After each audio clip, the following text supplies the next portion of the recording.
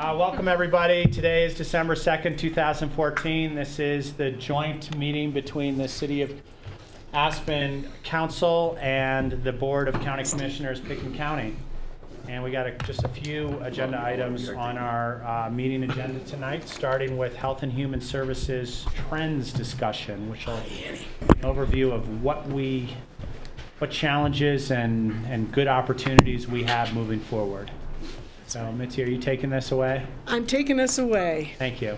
You want to introduce your team or however you want to do it? We've got it all worked out.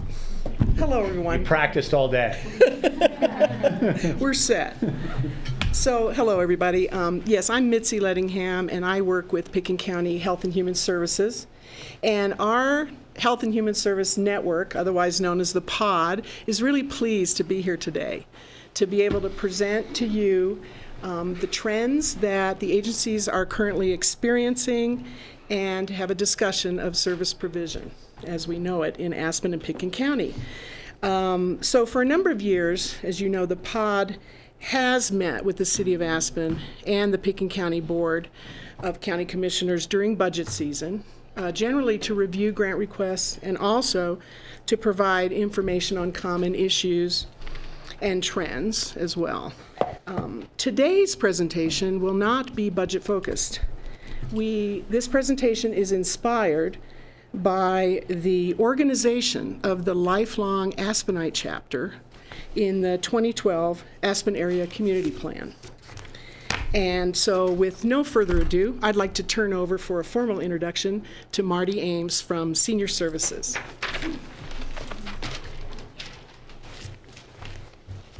Because I'm such a master of formality, right? Hi, it's nice to be here again. As you know, Senior Services enjoys a more defined funding relationship with the city through the intergovernmental agreement, and of course with the county as a department of the Health and Human Services section. But I'm here to introduce the presentation today because we're here as a group of human service providers who enjoy a long and rich history of working together to serve the residents and workers of Pitkin County and the City of Aspen. We recognize that our united effectiveness far exceeds our efforts individually. When a senior needs dental health services, I turn to Smiles for Seniors first, which is a program of the Aspen to Parachute Dental Health Alliance. If a senior needs a depression screening, I reach out to Mind Springs Health or the Hope Center. The Community Health Services provides our senior flu clinics and collaborates with Aspen Valley Hospital and Senior Services to do the annual Senior Health Fair, which this year set a record 300 and some people, seniors in the Valley attending. Every agency here has similar stories of collaboration. Our historic city and county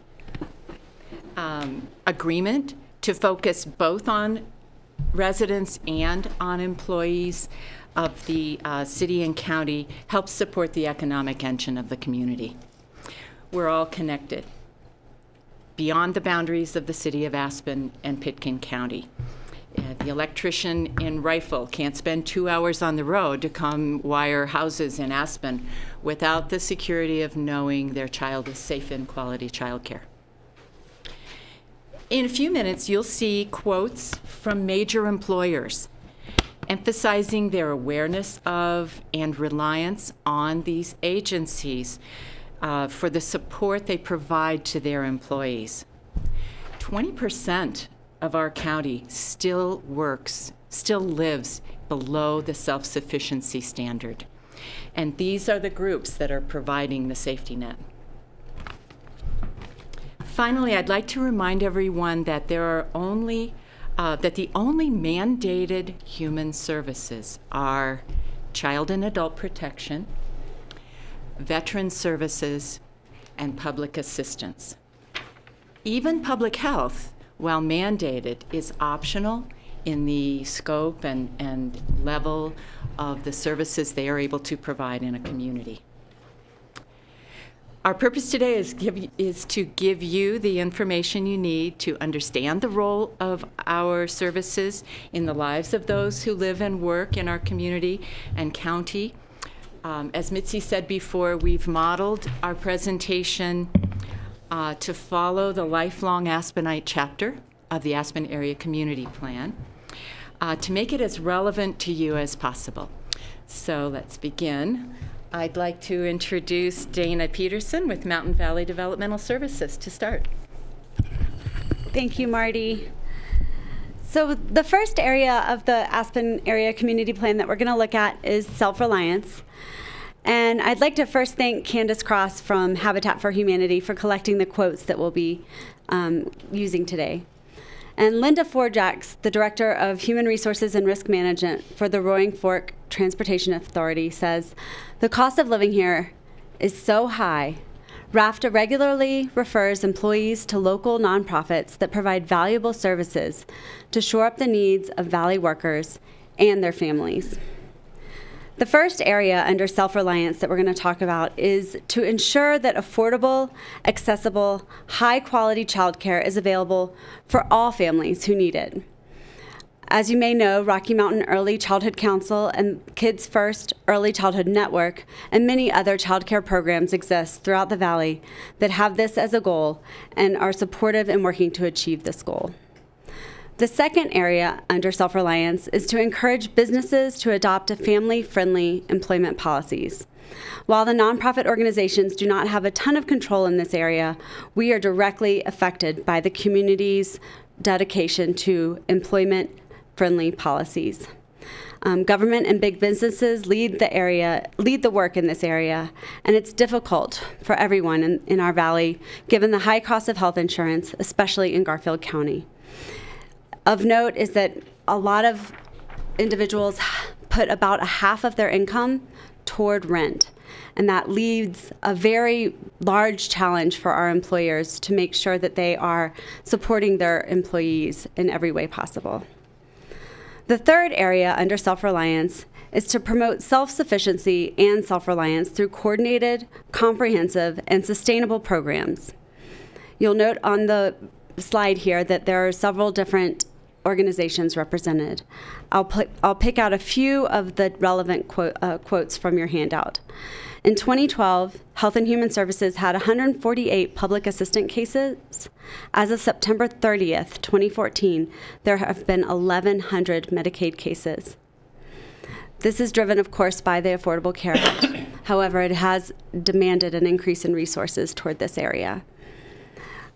Another note from Catholic Charities is that wage theft is a problem where employees are taken advantage of, and employers take advantage of them and those who desperately need jobs and then often do not pay them timely, or if at all.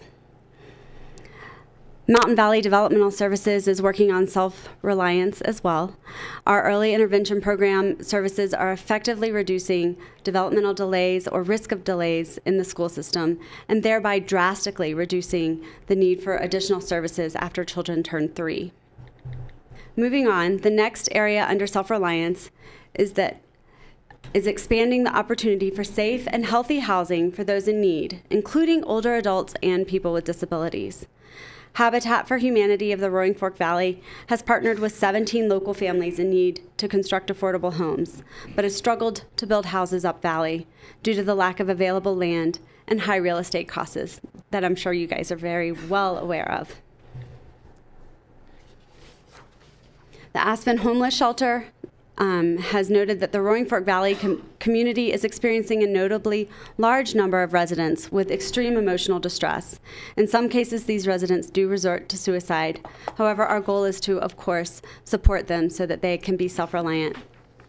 Catholic Charities also notes that they continue to receive 3 to 5 requests per day for rent assistance. And this is a growing trend as more and more people move to the area because, quote, "It looks like a nice place to live." These people, of course, have no income, no jobs, and probably nowhere to live. The fifth area under self-reliance is to ensure that all community members have access to public assistance programs for which they qualify. The pod works really hard to collectively connect resources wherever possible, and there are many other collaborative groups throughout our valley that work hard to do the same. Now I would like to introduce Lori Mueller, who is going to speak about the second area of the Aspen Area Plan, public safety.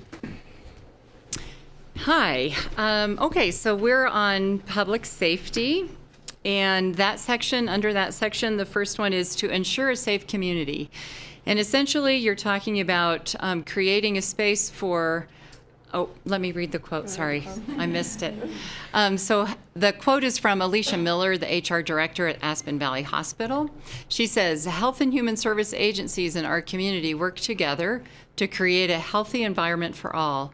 At AVH, we rely on numerous other nonprofits to support our employees and the work we do, and in return, we support their efforts. So public safety, the first section under that is to ensure a safe community, and that includes domestic violence services, so support groups and education around domestic violence, and also around child abuse, child sexual abuse. We have pro bono legal services that we provide for families and individuals. We do restorative justice for young people who've been involved in the criminal justice system. We offer the homeless services and resources and rent assistance for them. We do lots of, obviously, child protection services and child advocates in the court system. So those are just a few of the different ways that we're ensuring that Aspen and Pitkin County remains a safe community. The second area under that is to ensure a safety net also exists for those families who live in Pitkin County, who work in Pitkin County, or tourists here, so that they also feel safe. Some of those safety nets, again, revolve around domestic violence and child sexual abuse. What has happened is that we've increased our educational and parent classes that we do, not only for the community, but for the schools. So our trend is that we're trying to do a lot more preventative work around that area. We also have seen, unfortunately, a rise in child welfare cases. From 58 in 2008 to over 160 in 2013. So quite a rise with that. Some of the other things that we have going on is that we offer emergency services for any victims of crime. And this last year, the mental health organizations did a whole mental health initiative. Some of you might have seen it, but just really bringing a lot of awareness around suicide. Aspen has the second highest rate, twice as high as other counties, actually Pitkin County, than in Colorado, and 3 times the national average. So really a definite concern of ours. And so there's a whole mental health initiative going on specifically for suicide intervention and prevention. The last area is to reduce juvenile and adult crime.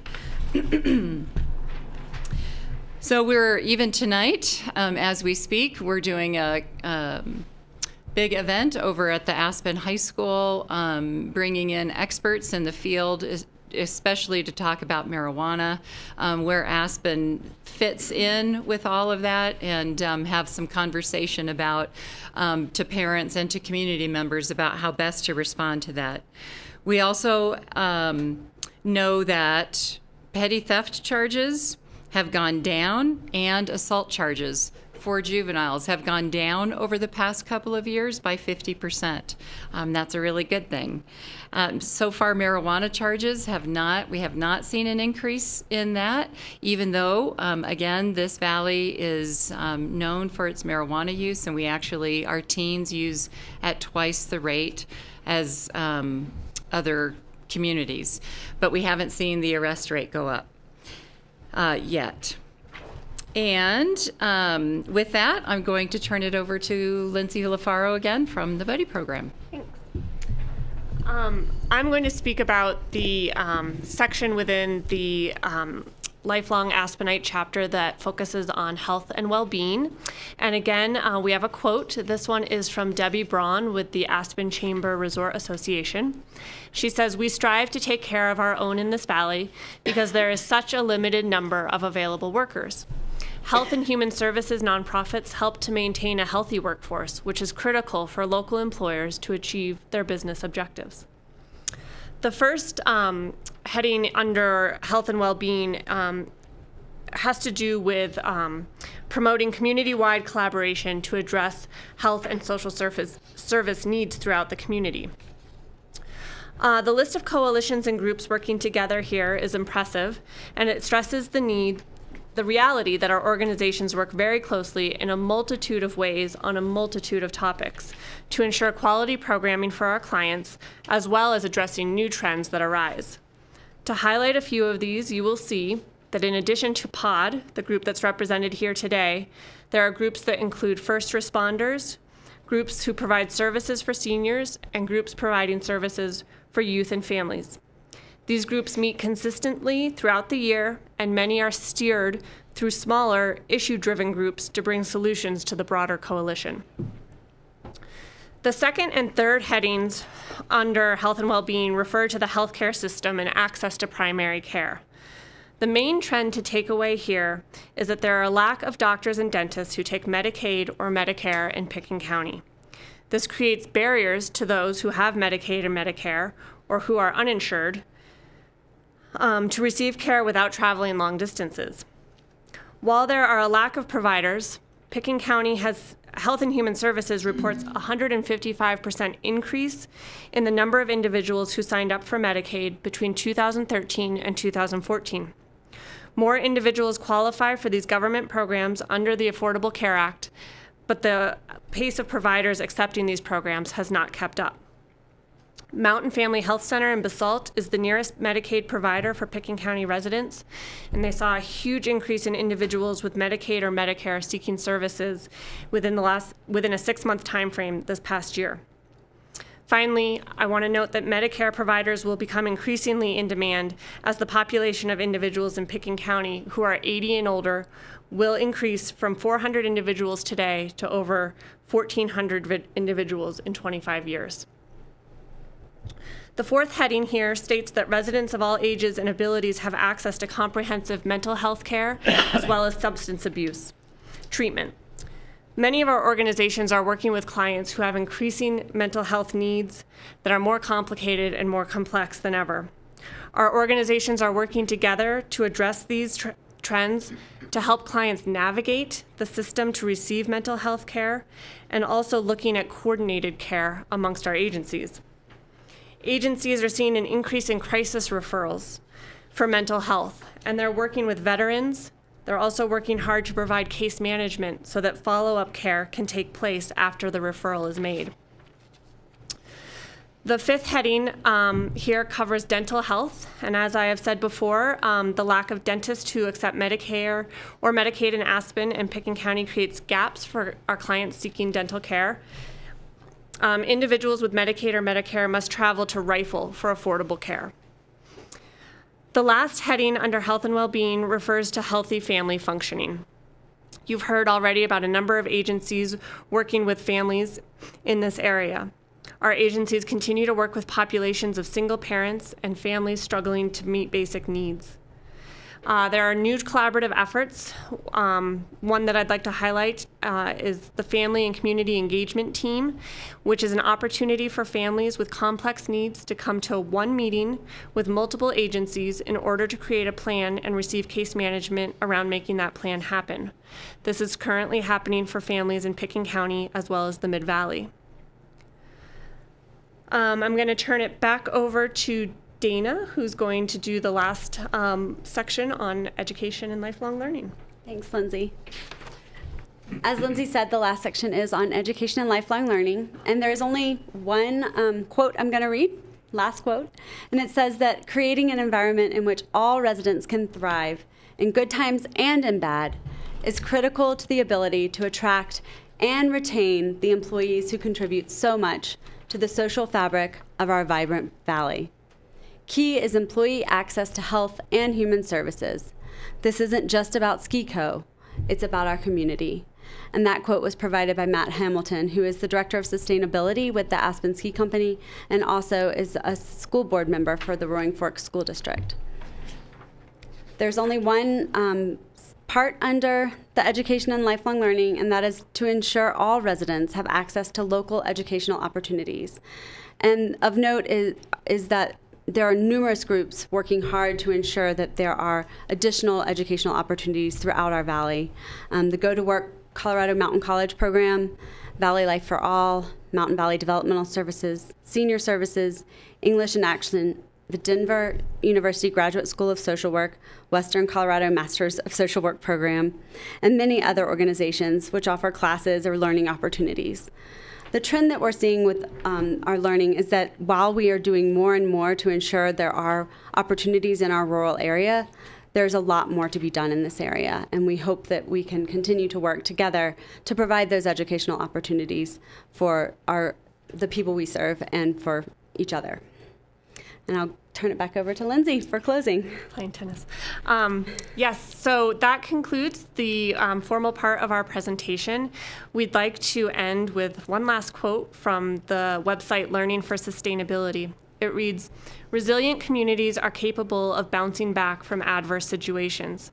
They can do this by actively influencing and preparing for economic, social, and environmental change. When times are bad, they can call upon the myriad of resources that make them a healthy community. A high level of social capital means that they have access to good information and communication networks in times of difficulty and can call upon a wide range of resources. We believe it is this amazing network of agencies providing quality programming for residents and workers within Pitkin County and the city of Aspen that makes our community stand out against other resort communities." At this time, we'd like to open it up to any questions or comments that you all have. And thank you. Any questions? Were we going to hear from others? Was it just the...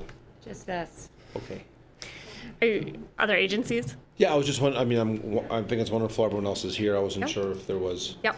So all of the agencies that are here have put information into the packet that's in front of you. But if you have specific questions for other agencies, I'm sure they'd be happy to. And we can introduce who's here. Introduce themselves. Yeah, why don't we go around the room and do some introductions. Tell us your name and what organization you're with. Sure, I can start. I'm Blythe Chapman. I'm with Riverbridge Regional Center, Child Advocacy Center serving Pitkin, Garfield, Eagle, and Rio Blanco counties. Marty Ames, Pitkin County Senior Services.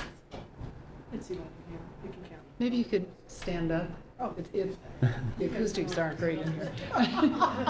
Okay, go ahead, Liz. Liz Stark, Director of Community Health Services, Pitkin County Public Health Agency. Sandy Swanson, Executive Director, Family Visitor Programs. We provide support and education to pregnant women and new babies from Aspen to Parachute. Amy Barr, United Way, and I cover the area, what we say from Battlement to the Bells. Marion McDonough with Catholic Charities, and we serve Eagle, Garfield, and Pitkin County.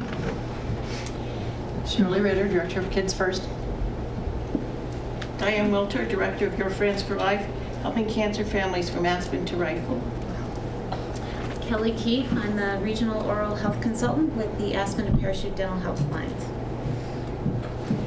Sandy Eigelhard, I'm the Board President of the Aspen Hope Center. Marcia Goshorn, I'm on the Senior Services Council and on the Housing Board. Mike Connolly, I am the Executive Director of Valley Partnership for Drug Prevention. Kimberly Gent, Executive Director for Alpine Legal Services. Christina Gare, Executive Director for Aspen and Parachute Dental Health Alliance.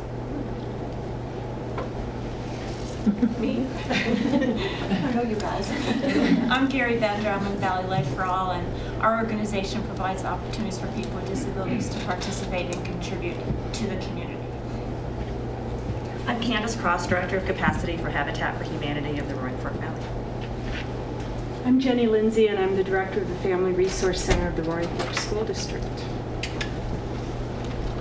Hi, I'm Ross Brooks, CEO of Mountain Family Health Centers. We serve about 15,000 folks in Garfield, Pitkin, Eagle, and Rio Blanco counties, providing medical, dental, behavioral health care services in partnership with many of the folks in the Gabrielle Griez, Executive Director for Windwalkers, Equine Assisted Learning and Therapy Center, and we do service all 3 counties. Thank you, everybody. Tony Passarello with Mind Springs Health. I'm the Program Director. Thank you, everybody. And I'd like to just say thank you for all the work and time you put into making our community a better place. So it's nice to have you all introduce yourself. George? Yeah, just a comment. I think what's not unique is some of all these issues and challenges that we have here in this community are similar in certainly other resort communities. I think what makes us unique as a community is recognizing the importance of addressing these issues and challenges and having the community support to do that. And the community supports all these organizations through their voted, mandated ways to help fund these organizations, either through the Healthy Community Fund or through other mandated programs that the city of Aspen has. And so that is what's really unique about this community in terms of trying to address the issues and striving for a lifelong Aspenite. So whether you're dealing with nonprofits from prenatal to seniors, or cradle to career, or the homeless to the affluent, everyone gets touched in some way by one issue or another. And I think for us, the county, and for the city to continue to find ways to help support all of your organizations for you to be able to move forward and to address these issues, I think is critical. And I think it's a great thanks to all of our community members who support your efforts and our efforts to do this by allowing us a funding mechanism.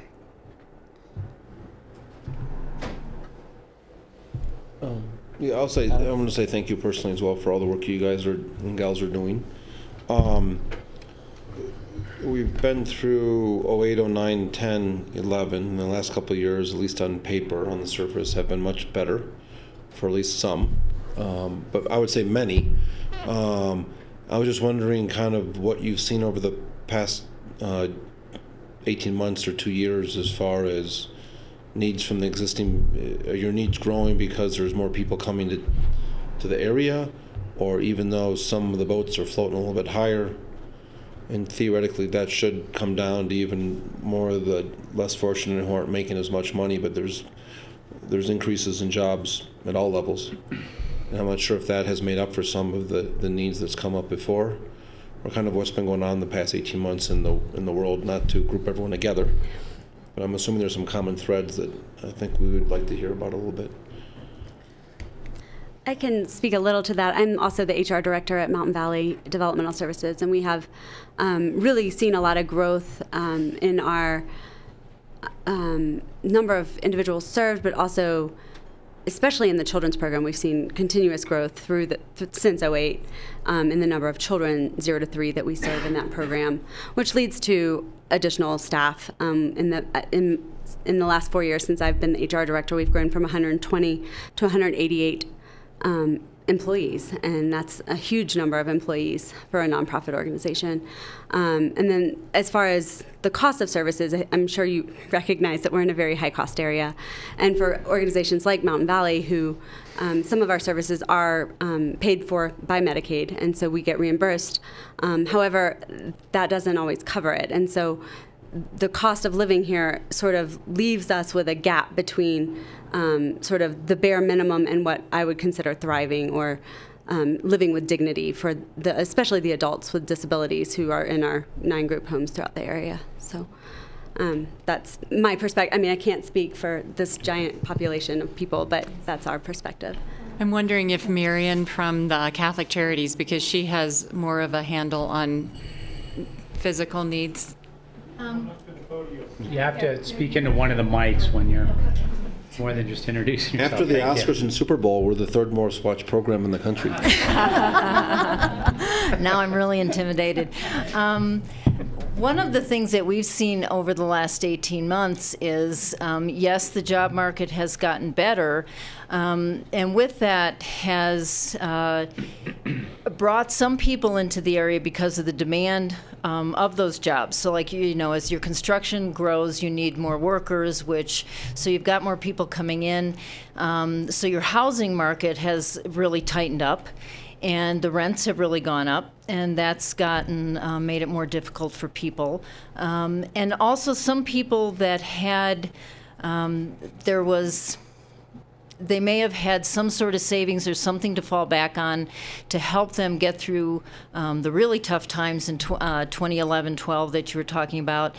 And those resources ran out as the job market hadn't really kicked in, and so they were put in, especially, I guess, we would see people come in that had never asked for help before, and that's a population I'm talking about. And we get probably half of the people that we see each year have never been to us to ask for assistance before, and that's always kind of remarkable. We still do get the 3 to 5 calls a day asking for rent assistance. So even though the market appears to be getting better, it's just incredible that there's still that many people in need. Did you want to say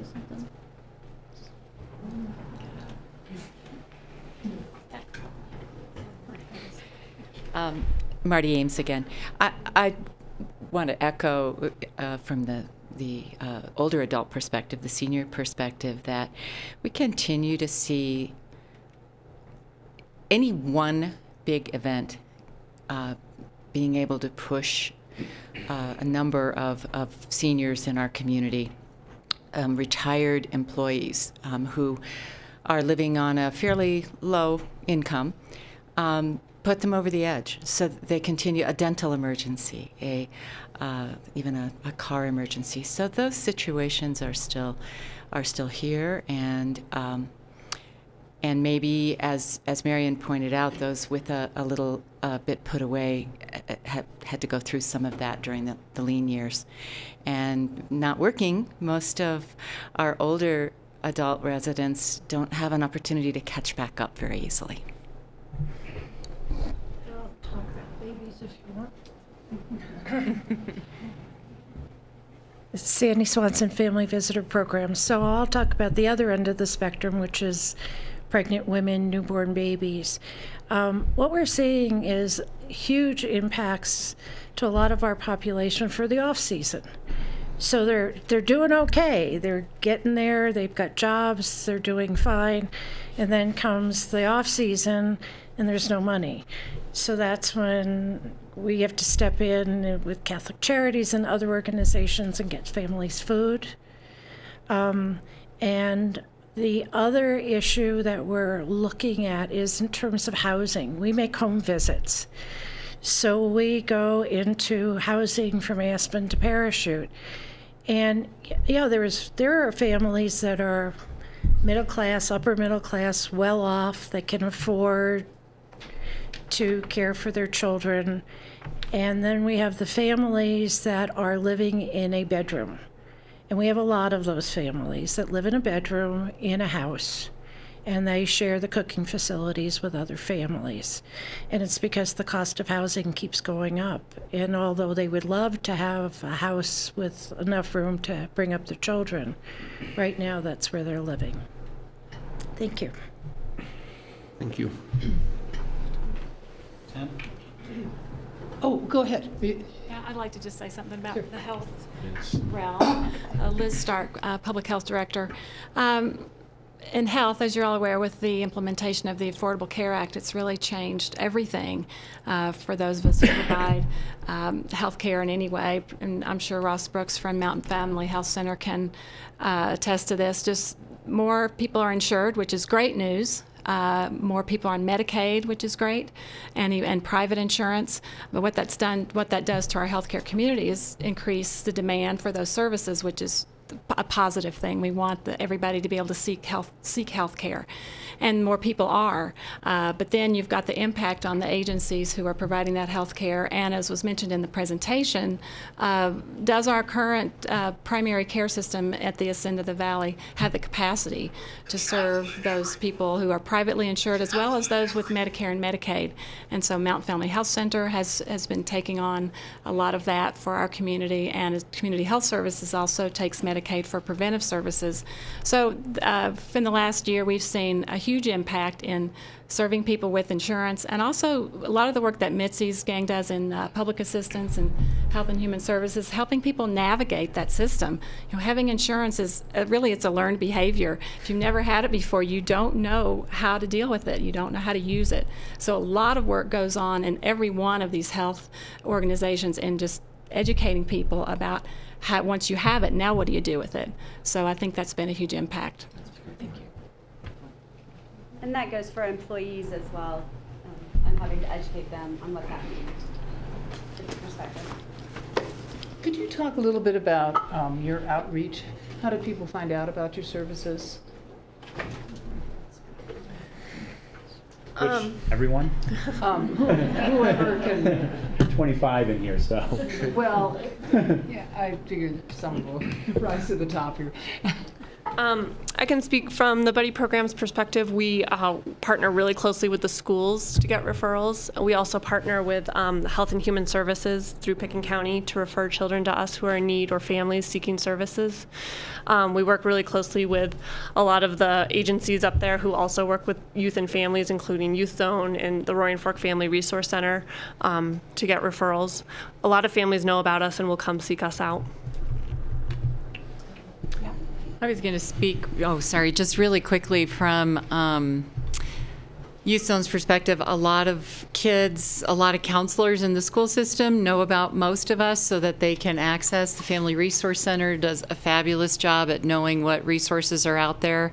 And the Family and Community Engagement Team that Lindsay spoke about earlier is a group, it's a collaborative group. So when a school counselor says, hey, this is a high needs family, they could use some support, they know to call Facet and get a referral in, and that family will be seen. And all resources will be available to them at the time of the meeting. And if they're not available at the table, we'll get them connected. So we're trying very hard to make this a kind of a no wrong door system, to where a family might call Mountain Valley Developmental Services or Public Health or whatever, and we all know each other, so we can say, hey, this is really the phone number you need, or this is the person, and let me hand you over to them, so that families aren't sitting and calling and trying to find the open door. I also wanted to hats off to Mitzi, because she has really been promoting 211 among all of us nonprofits. 211 is a system that was started by United Way America. For example, in Colorado, there are, what is it, eight regions in Colorado. Ours is run for Pitkin County, Eagle, Garfield, and Mesa. It's run out of Mesa County. But other places, large United Ways run the hotlines. So we really want to encourage people to call 211. It is a free service to consumers. And Mitzi really has been the big promoter in our entire region. No, that's not true. The whole group of us has.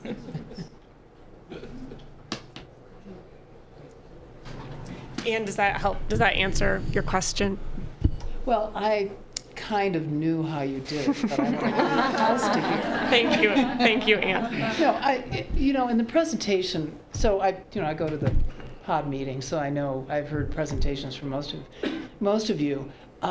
What this presentation points out is the collaboration, which at each of those individual meetings that you don't really see, and I think that's really important for people, for everyone to understand that you are collaborating, you're working together, you're referring back and forth, and meeting the needs of the people in the Valley in a much better way than if you were working as individual agencies, and just shown by how many people showed up tonight. I mean, this is great. Clearly there's Thank you. Cooperation. Other questions? Fine. I'm going to go ahead and address the elephant in the room. Funding. Who could speak to what movement or gesture would be most beneficial in the short run? I'm not talking about a 15 to 20 year plan, but in the next couple of years, what would be the best thing that you could see your broader government, both city and county, do or not do in order to amplify the effectiveness of our network and our support? Who can answer? Let's take that one on. I will give you guys a break to pause and reflect.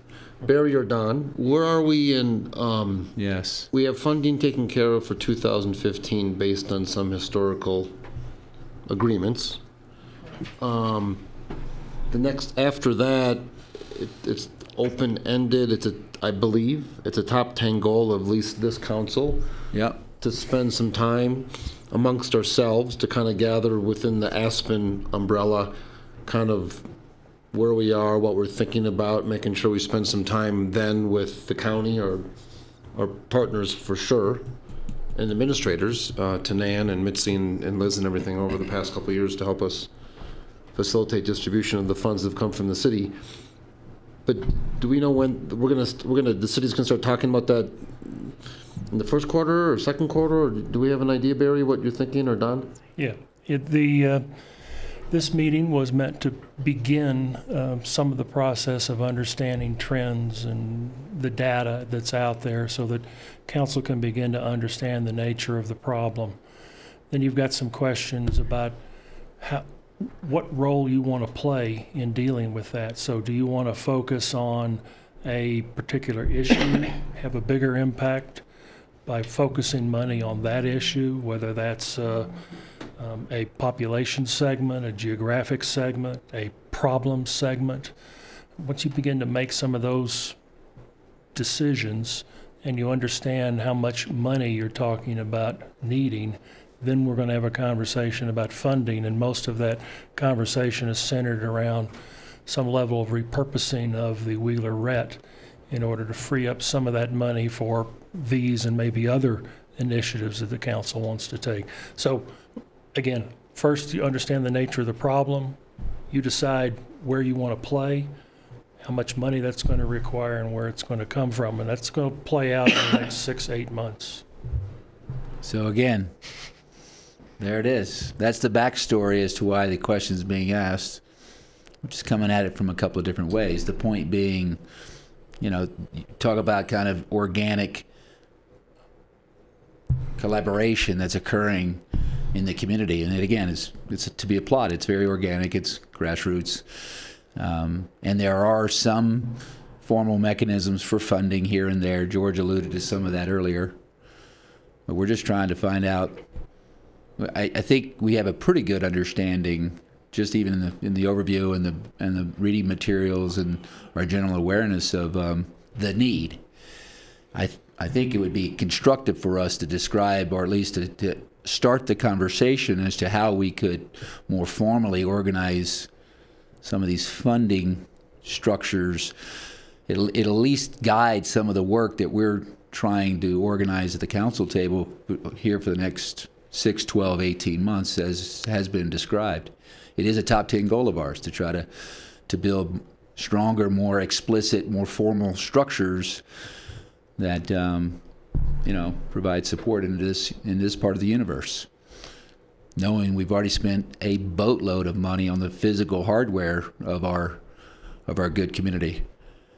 That's code speak for we build a lot of homes and structures or things around here, but we've got to start investing more in the software.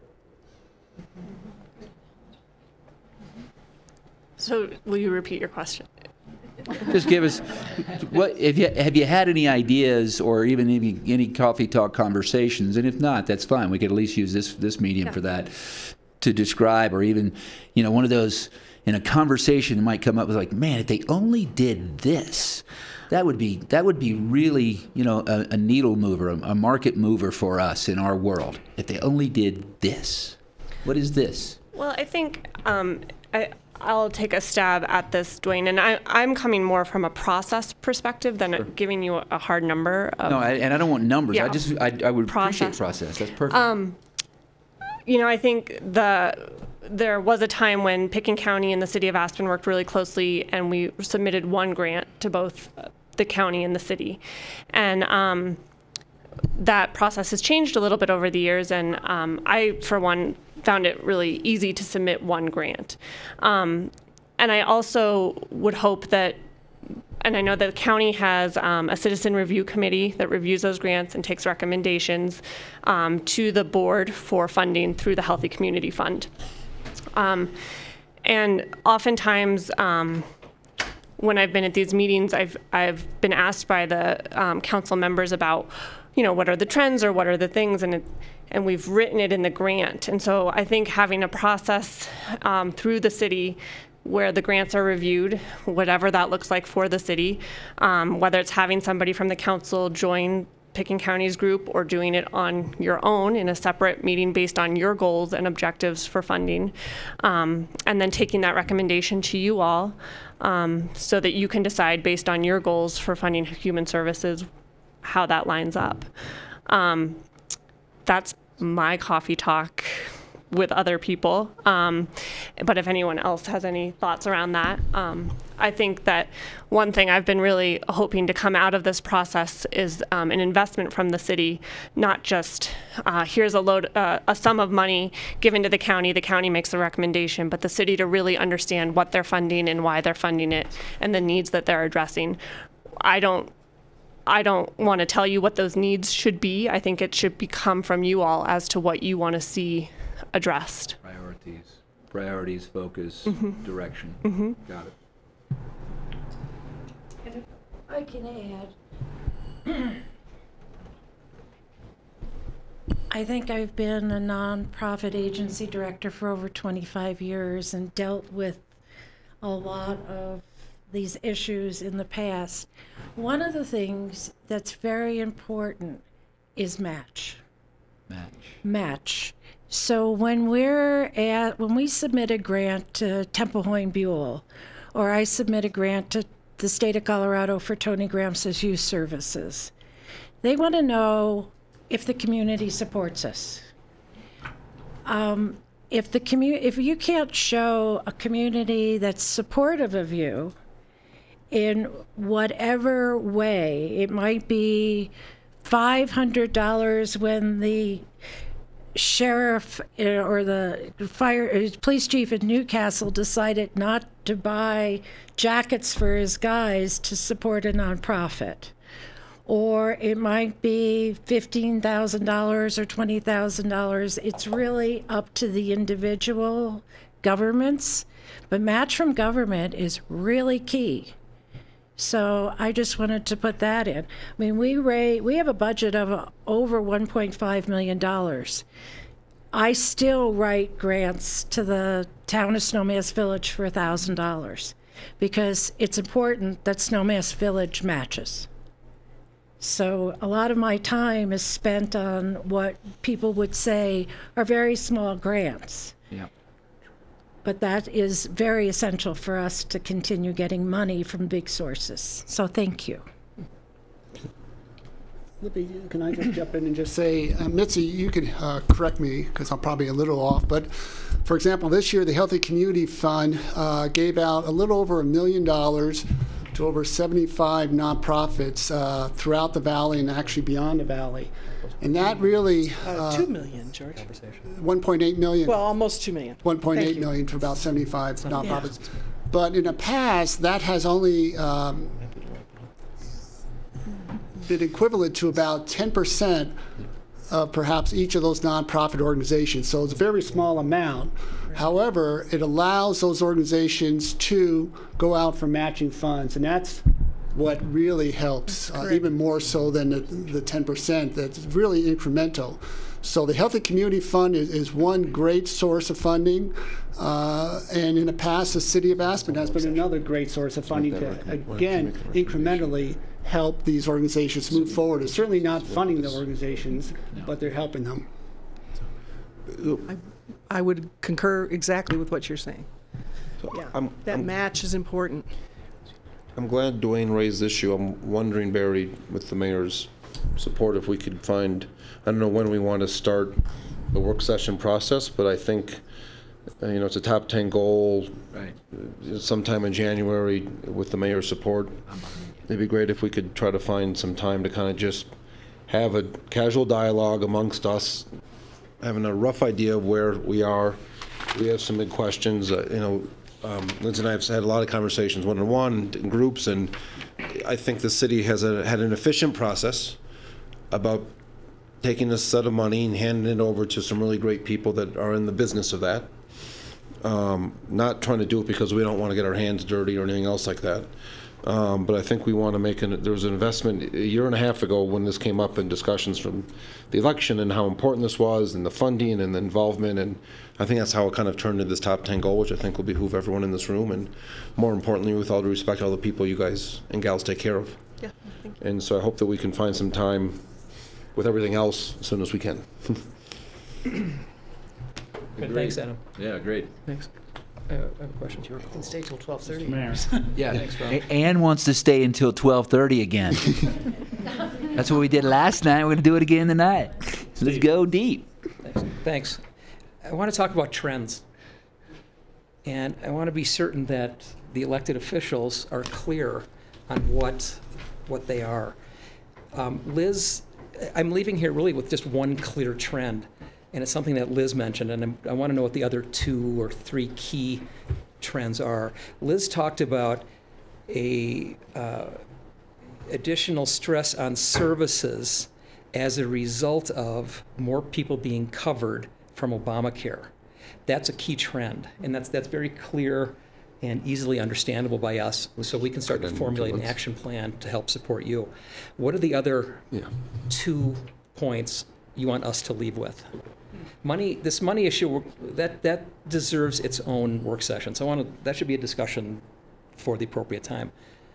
So Dana or Liz or Mitzi, Lindsay, perhaps could one of you summarize the 3 key trends you'd like us to, or 10 or 1? I would say 2 of those would definitely be housing, a shortage of housing, affordable housing for all the workers, whether they are living in Rifle or Newcastle or Aspen, and so I think that is a trend that we are seeing. As a result of what? Because the economy's heating up, more workers are coming. Because more workers are here, yeah. So I think there's an influx of people to work the jobs because there are more jobs, and therefore there is a shortage of housing that is affordable and relatively close to work. I think that the time that people spend commuting is crazy around here. I see people when I get up at 5 that are leaving the house, and I live in Newcastle, to drive to, and I know they're driving to Aspen. So they're commuting 3 hours a day? I don't know. I can't. One would guess, yeah. And that's Newcastle, and I know people drive from Rifle, which is 20 minutes farther. Can I add to that very quickly? It's not just the time of the commute, it's the disruption to family life. Yeah. That's Yeah, involved exactly. in that. Are the kids in daycare in Rifle, or are they at daycare Aspen? Right. And are the children ever have a spending 3 family hours dinner? a day in the car? Yeah, and are they supervised? And then, were you going to continue? I would pull out mental health as a trend that I think all of our agencies are working with clients who have mental health needs, and the increase in complexity of those needs and crisis nature of those needs.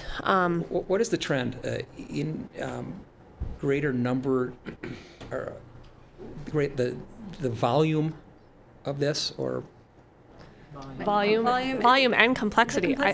With the healthcare piece put into it, I think the insurance piece is complicated, and finding Mountain Valley struggles to find appropriate providers because we have a disability on top of the mental health piece, so it's hard to find people who are trained in that specific area, and I think other people probably struggle with similar. And you could talk about, I mean, within that trend, the need for bilingual mental health providers, specifically Spanish-speaking mental health providers who are qualified.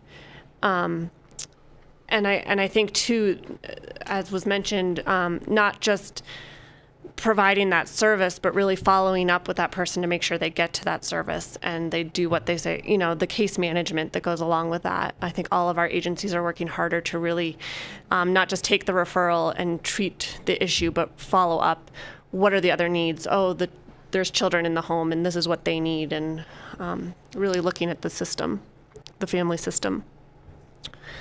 Two other things that I just thought of in regards to the increased population, if you will, is the need for childcare that is affordable and accessible. So does the family have someone to watch their children between 3:45 or 3 o'clock and 7 o'clock when they get home from Aspen, or between 5 a.m. when they leave to go to work and 8 a.m. when the child goes to school? I think that's a common thread I hear throughout the Valley, is people just don't have affordable, appropriate childcare.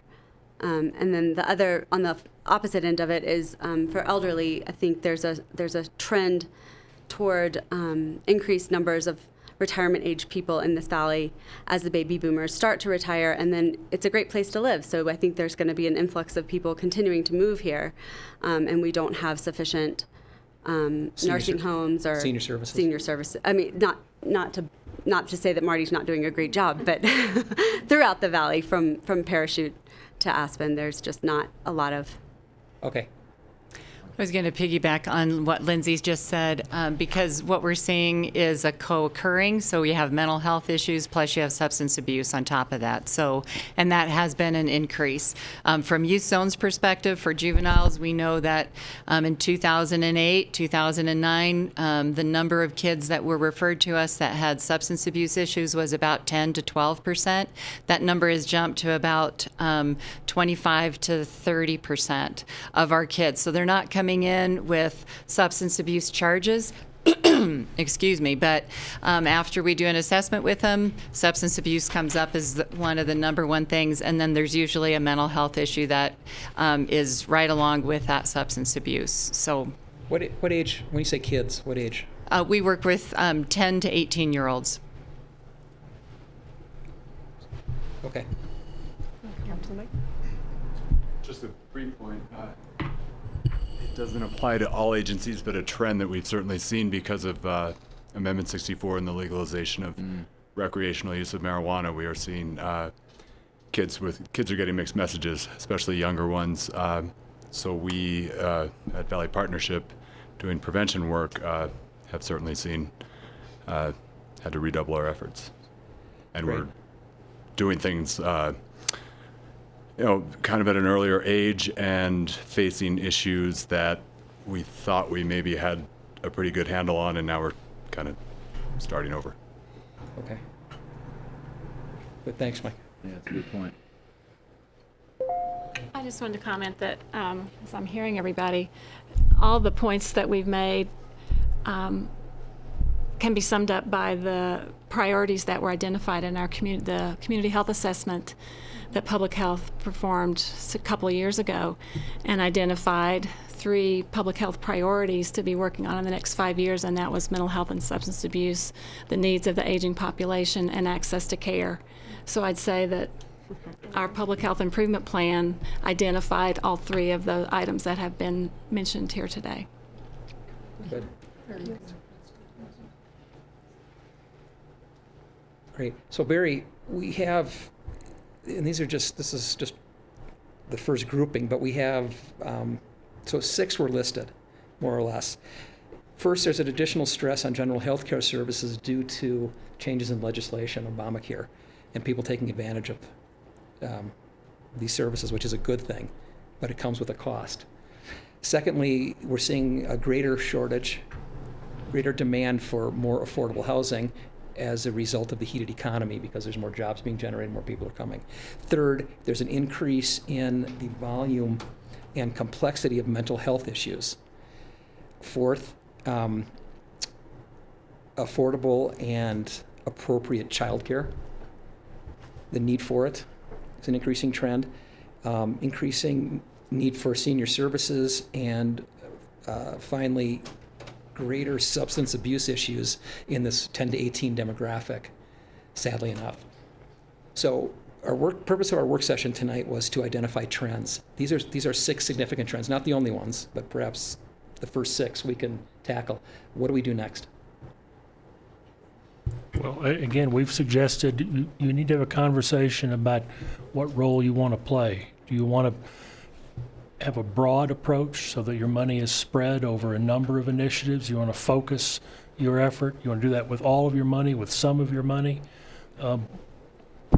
Where do you want to have a focus? If so, what is that? If not, you sort of continue to do what we've been doing, and maybe it's just more.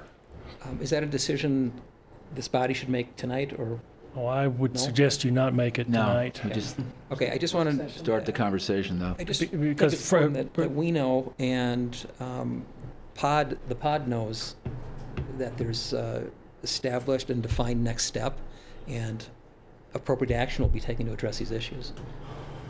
Yeah, I would probably add, the Board of County Commissioners has made that commitment with the, the pushing forward and the passing of the increased Healthy Community Fund in a program that's, going to go for a few years. So we have that long-term commitment, I should say. Okay. We'd hope that the City of Aspen would be along with that to some level. And that's a conversation that you have to have. Okay.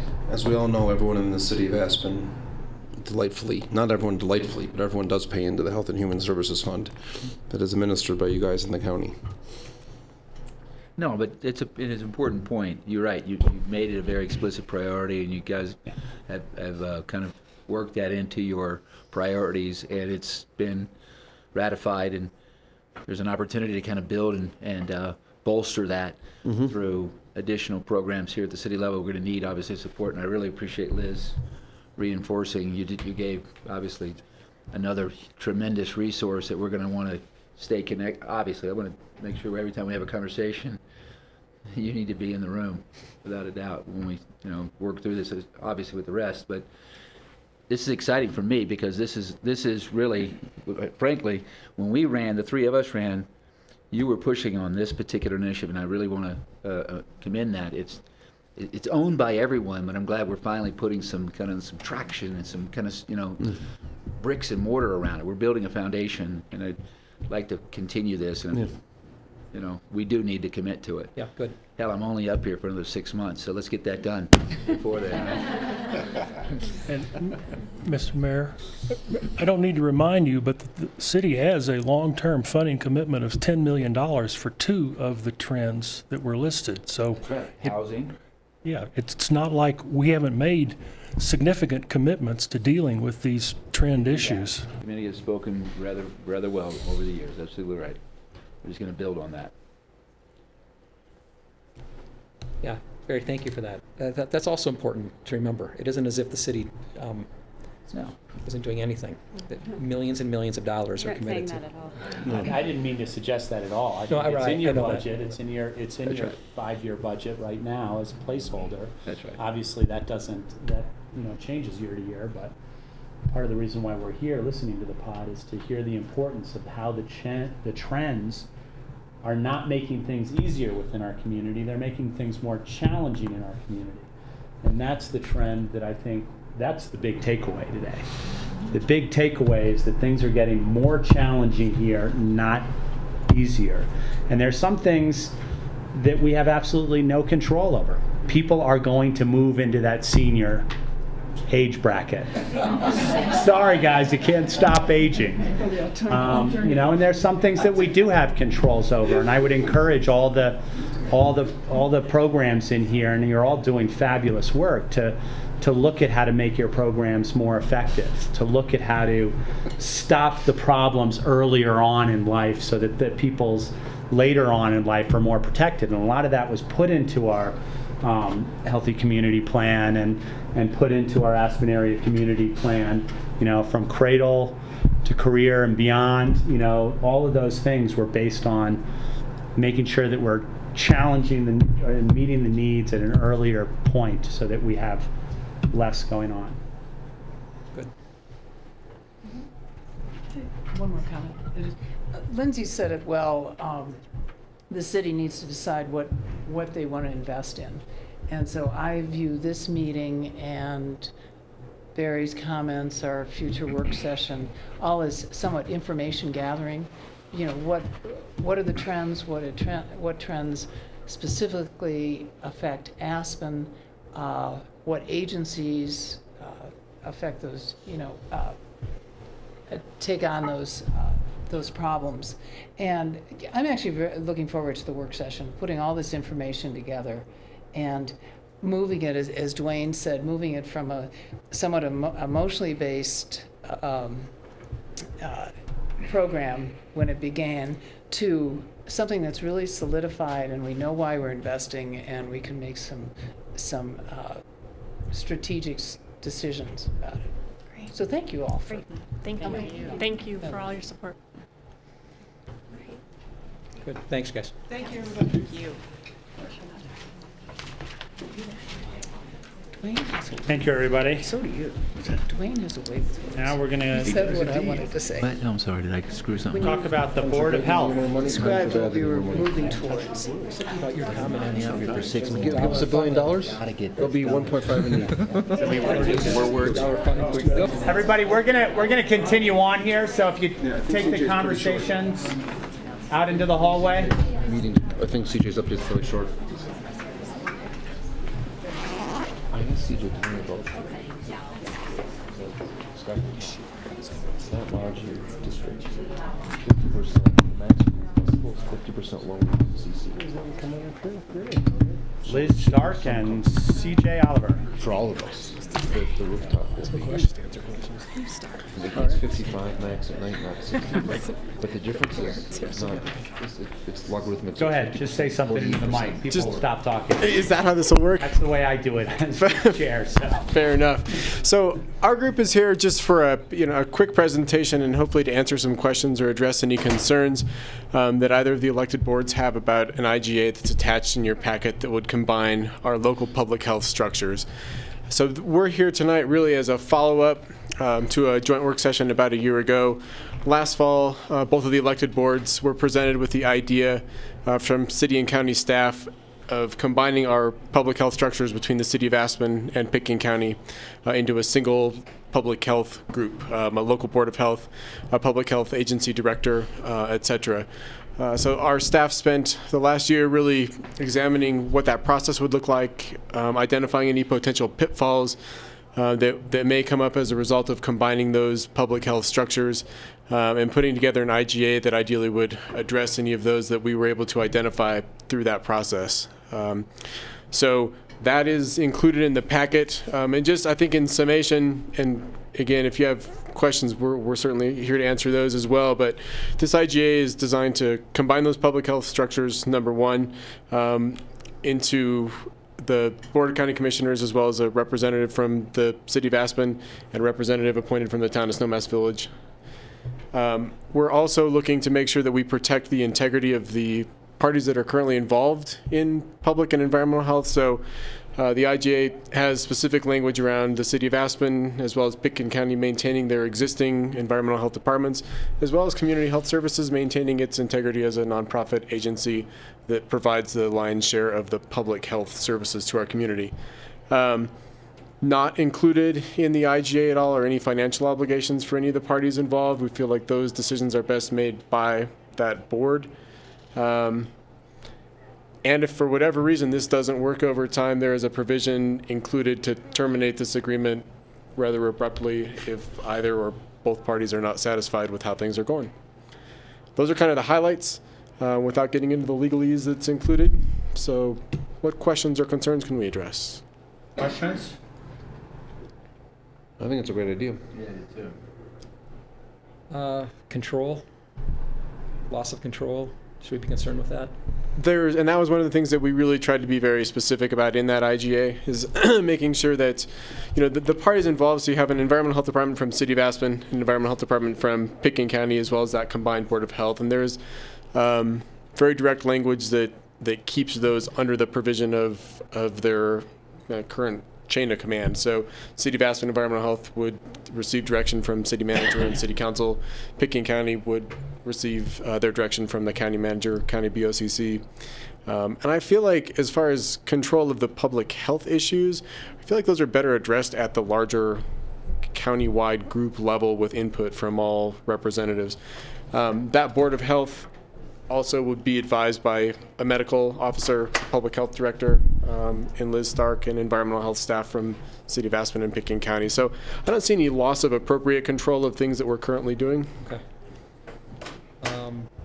And no additional cost to us? There's not. The county's not going to come calling and saying we need an additional contribution of X because of Y? The county may... Just for dinner if we go past midnight.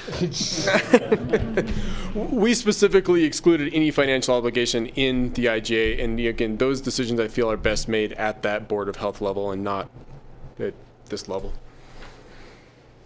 You know, George, people wanted to stay. I couldn't get them out of the room. Everybody has to go home now. They wouldn't leave.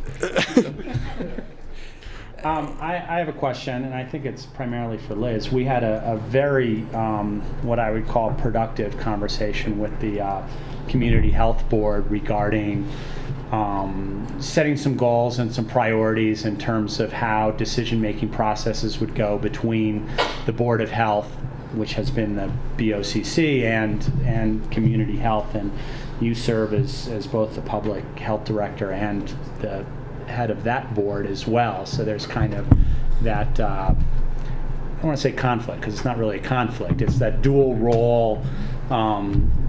This IGA doesn't negate any of that good work that we'll probably take a next stab at some point in terms of writing some of the IGAs to have the Board of Health and Community Health Board work together in a more efficient, productive way, so there's a chain of command if there are incidents in our community. And your question is... Well, my question is that this IGA really doesn't affect that at all, and I'm hoping that we're still going to move forward with that work, because when we sat down, and it was the first time in the 4 years that I've served, when we sat down with the Board of Community Health, it was a very productive, you know, in my mind towards the end, aha moment that there are some logistical changes, not major, but logistical changes to make clear how things should be operating between those two boards. And I want to make sure that that work continues and moves forward, because that's a very important partnership. I agree, and in fact, I think that we're so looking forward to the new composition of the Board of Health, to get the City of Aspen and the town of Snowmass Village represented there to continue those discussions, because it'll just be great to have that representation there. And so yes, we do plan to continue those conversations, because the Board of Health is responsible to really make decisions about public health priorities in our community, and we need the City of Aspen, the town of Snowmass Village there. So the conversations that we're referring to were, you know, as my nonprofit board, you know, we're making daily operational decisions, but we need to be collaborating more between the Board of Health and my nonprofit board about the decisions that are good for the community, and they need to include those other municipalities. So we're looking forward to that. Yeah, that's great. Good. Ryan? What's been the interface with Snowmass Village heretofore?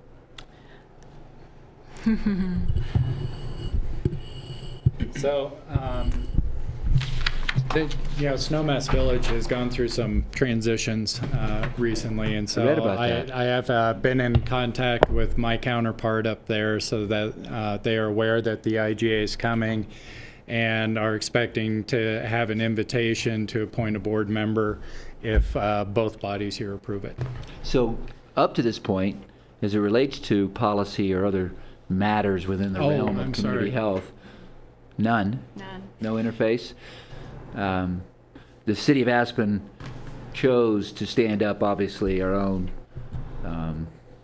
organization, for lack of a better term. We're pivoting away from that and consolidating back again. But at that time, with the legislation being passed in roughly '09, Snowmass Village chose and opted not to do anything at their own level, but they also opted not to really to kind of actively engage. So you're right. So your conversations with town manager here over the next coming weeks will also inform the strength of the IGA as we go to final. That's correct. Okay. CJ, will we hear from Morris Cohn or whoever like we used to? Is it Kim Levin now? Kim. It's Kim Levin. We have yet to hear from Kim. Yeah. Those updates will be provided to that Board of Health at the quarterly Board of Health meetings. And there's a couple of different avenues of communication that we could pursue. The appointed member from City Council could provide those updates at board updates, or environmental health staff can also provide to City Council, at their discretion. If you'd like us to provide additional updates related to seasonal flu trends or illness things, we can certainly do that at your request. Because we will be at those quarterly Board of Health meetings and provide that information back to Council. Okay. Yeah, I mean, it really brings the city of Aspen into the larger discussion, the loop, and hopefully Snowmass Village, where you haven't had sort of the opportunity to hear sort of the broader discussion at our quarterly meetings, where we get updates from Dr. Levin and from Liz Stark. And so it's an opportunity to be better informed and be able to participate in terms of addressing your specific needs for the citizens of Aspen. Good. Okay.